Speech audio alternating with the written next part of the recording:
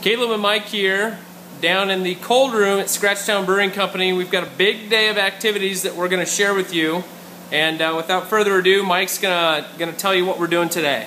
We're taking the Black Eye Imperial Porter out of our bright tank. It's fully carbonated. We have our kegging set up here. Product goes in. CO2 pressure goes out. These kegs are pressurized when they're clean. So bleed a little pressure off there. Open the fill valve, and we got a keg filling. So when we see product come out on this side, close it off, and we have a full keg. All right, Mike. So is there any conditioning or anything that needs to happen between now and when you expect to pull a beer off these kegs? The beer's ready to drink. I am going to put it in our serving box and let it cool off a little bit more because our cold room is not quite as cold as I would like it, but it's ready to drink, yeah.